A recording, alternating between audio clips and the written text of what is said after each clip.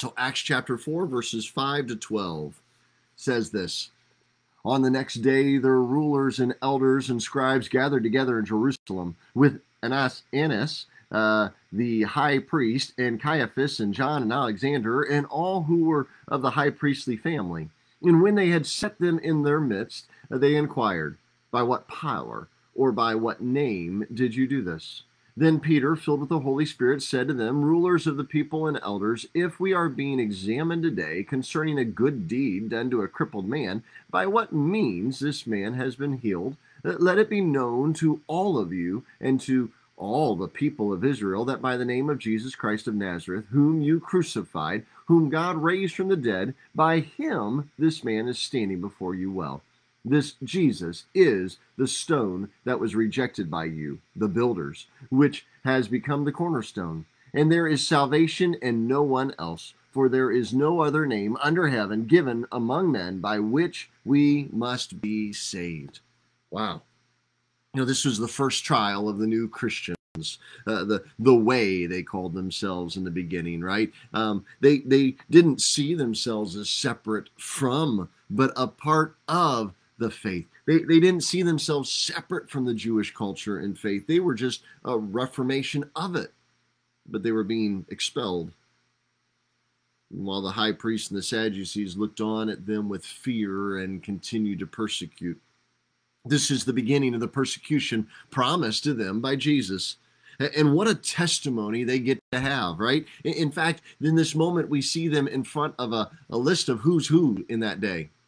Now, we don't know that the whole Sanhedrin was there, which was 70 members, but we see this list of names. Caiaphas. Caiaphas was the current and the official high priest of that day. He was the one the Romans had put in place. We'll talk about that in a minute. And then there's Annas. And Annas was actually his father-in-law. Annas had been the high priest, but had been removed by the Romans in AD 15. So here, 15 years earlier or so, he had been removed, but yet still held the highest priority. He's listed first.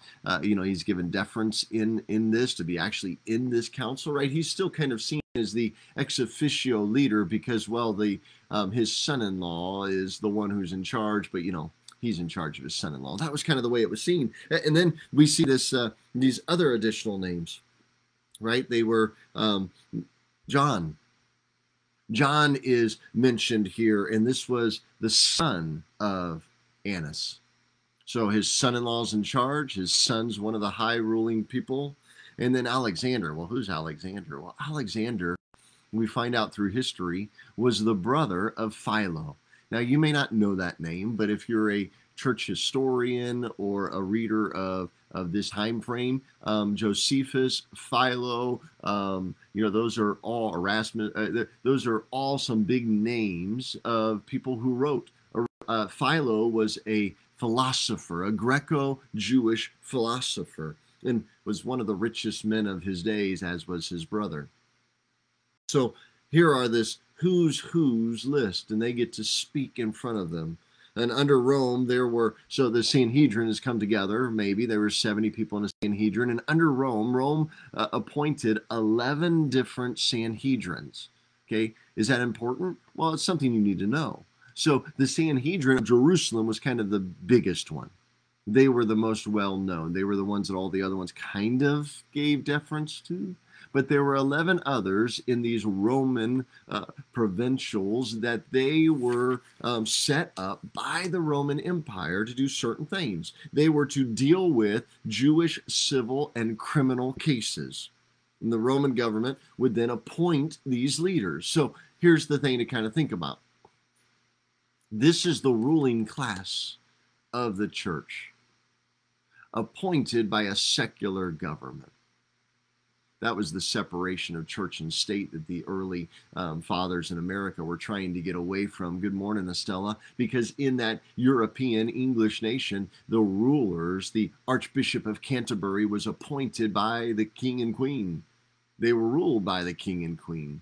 And I mean, that was one of the biggest messes in history was when one of them, who was appointed, who really wanted nothing to do with the church, he was not a religious individual, but he turned religious and started to go against the king. Great English history we won't get into there. But they were appointed, but it wouldn't last long.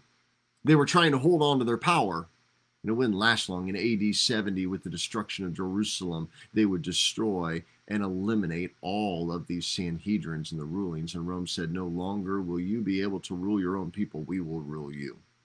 And they took over completely.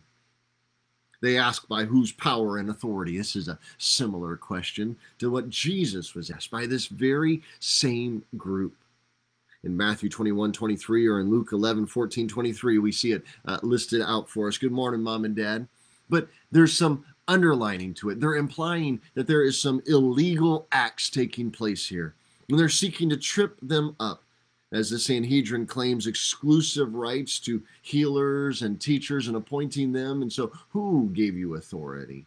They're waiting on them to say something else. The second implied act and accusation here is the fact to magical properties, magical practices, which were punishable by death if the Romans would agree to it, right? They had no right to kill on their own. They had to get the Romans to actually execute that final judgment. That's why they took Jesus to Pilate, right? But those were the two accusations, that if they could get them to say that they were preaching by an authority other than the Sanhedrin, well, then that was illegal. And then if they were to admit to having done magical acts on their own and taking claim for it, well, we healed that man, then they could have been punishable by death. And hey, there's a great way to get rid of them. They sought to trip them up because they considered them unschooled fishermen. Who are these unschooled Galileans, right? And instead, they find themselves schooled by the unschooled. Peter and John had to be worried. How could they expect? How could they expect justice from the same individuals who had just recently tried and had executed Jesus? They had unlawfully judged him. They had unlawfully and unjustly tried him. They probably expected to have the same fate. But then by the Holy Spirit, Peter once again spoke up. Peter, who cringed before a maid's question and denied Jesus, right? He was hiding from a little servant girl. Now he boldly, for the third time, stands up by the Holy Spirit and starts proclaiming things, filled with God's Holy Spirit. And he boldly proclaims Christ. He boldly speaks the name of Jesus. You see, really the big key point for us as believers as we read this is, well, Jesus changes everything. Jesus and his Holy Spirit changes us. When we say we want to be disciples and we don't know how to go out, we don't know how to share our faith, well, guess what? Pray. Because the Holy Spirit changes everything. He will give you the boldness to proclaim his name and the grace and the mercy and the love by which to do it.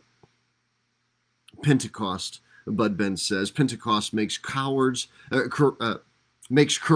men out of cowards. Let me start over. Pentecost makes courageous men out of cowards and witnesses out of moral weaklings. That's what the Holy Spirit does.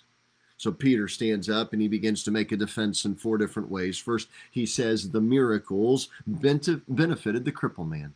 They were a good deed done. How can you speak against something that has done good deeds? Now, we have a culture that tries to say, well, if I just do good things, then it's all okay. Well, he starts with that because that's where this culture was too. If it was good, how can you speak against that? Obviously, it wasn't of the devil if it was good, if it benefited this man. But he doesn't stop there, which the world does. He goes on and says, and it happened in Jesus' name, Jesus of Nazareth, of whom you crucified. His presence gave testimony to the truth. Jesus' presence in the miracle gave testimony to the truth that what he said was true. He was truly the Son of God. God had outwitted the rulers of the Jews is a third thing. Those who sought to silence Jesus in death, yet, oh, no, he gained victory in the resurrection, which they said they didn't agree could happen, but it did. And they were still fighting and denying it. And the power of God shone evil and brighter by that death and resurrection. He was the stone the builders rejected. We're going to talk more about that because that's important. Do that tomorrow or on Monday. There is no name greater than Jesus Christ. It is not only the one that heals. This is the fourth thing. No name greater than Jesus Christ. It is not only the one that heals, but it is also the one that, by the name of Jesus, that saves souls. And they were proclaiming this name. He was the Son of God. He is the Son of God. He is victorious. Peter boldly and clearly said, there is no other way to God but by Jesus. Clearly. We would believe that today. The world, though, goes around with this same argument going on. No, there's other ways. There's other ways. If you're just a good person. If you think happy thoughts. Oh, if you click your heels together with red shoes. Saying there's no place like heaven. The world is full of, and those are kind of dumb examples, but we seek it. We seek to fill the God-sized hole with people, lusts, addictions. We seek to fill the God-sized hole with Eastern meditations, transcendentalism, Buddhism, Hinduism, Mormonism, Jehovah's Witness. All sorts of other belief systems which do not truly rely on Jesus Christ, the Son of God. Yeah. John 14, exactly 6. Jesus said, I am the way, the truth, and the life, and no man comes to the Father but by me. No man, right? Jesus said it. We believe it. He is the only way. But, the Sadducees, the Sanhedrin, were stuck on the fact that Yahweh was one God, which he was. And they missed that Jesus Christ was Yahweh, the very Son of God, the very being of God. And the Holy Spirit was that being, that Trinity, that great Trinity that we talk about. There is no way to heaven but by Jesus. And the other thing that the apostles were proclaiming in that moment, and this was the most seditious of all their statements, and they were saying to the Sanhedrin, and we, not you, are on God's side. Now that is something we have to be careful when we say. That has had to be something that, as some great preachers have said, that we preach sin with tears in our eyes. We don't haughtily stand up and proudly go, you're on the wrong side, you're going to hell.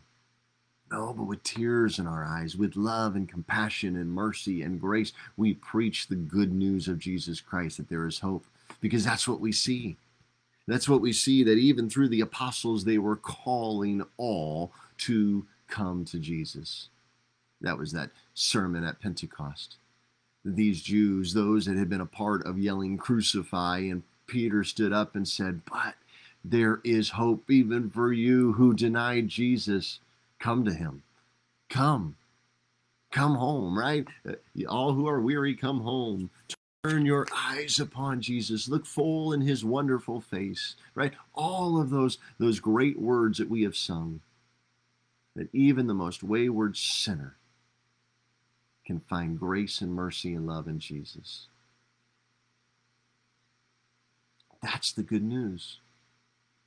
It's the good news that lies within each and every single one of us, that no matter what someone around us has done, no matter the deeds they have done, no matter the hurt, the harm, the sin, the arrogance, the addictions, our God is faithful and just to forgive us of our sins and to cleanse us from all unrighteousness. All sin. All. All means all. So, which side are we on? Are we like the Sadducees and the Sanhedrin, picking at little things?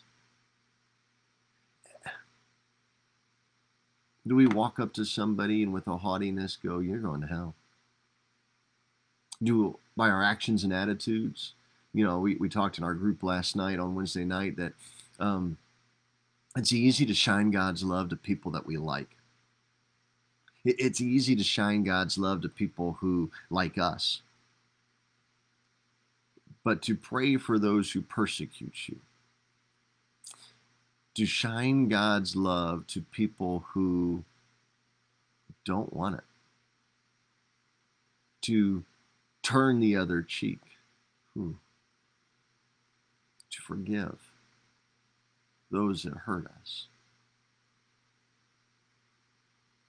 so that the good news of Jesus Christ might be proclaimed. That is the hardest thing to do as a believer.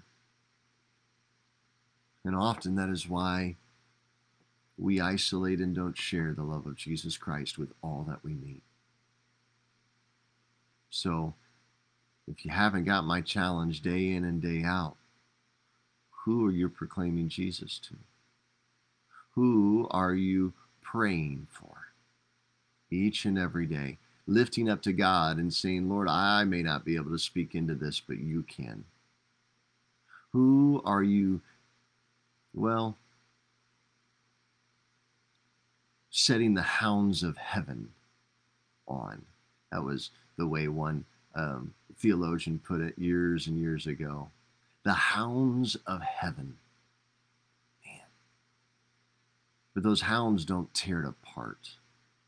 Those hounds seek after so as to bring to safety. Who are you a part of bringing home? You're filled with the Holy Spirit. You have been given the gifts. If you remain in him as he remains in you, right? That's the great John 15. Are you, for the glory of God the Father, being disciples who seek to go out and share the love of Jesus with all that we meet? Some plant, some water, and some get to reap that harvest and actually get to help someone come to know the Lord. We have a world that's hungry. We have a world that's hurting. And you, oh believer, you, and I'm looking at myself too, we have within us the hope of Jesus Christ, which the drowning world is looking for. That hand of Jesus that reached out when Peter had reached that moment where the water is capsizing over his head and he's about to drown, and reaches out to save him. We get to be that hand of Jesus, pulling them up into Jesus's embrace. Will you join and be a part of the kingdom of God in this mission? Not to hack people to pieces, but to be healers. In the name of Jesus Christ. Heavenly Father, send us out. May we understand our position as missionaries to our village, missionaries to our neighbors, missionaries to our workplaces. Use us, we pray. Help us to point people to you. For your kingdom's sake, we pray. In Jesus' name, amen. Amen. Well, go in peace, and I pray you have a great rest of the afternoon.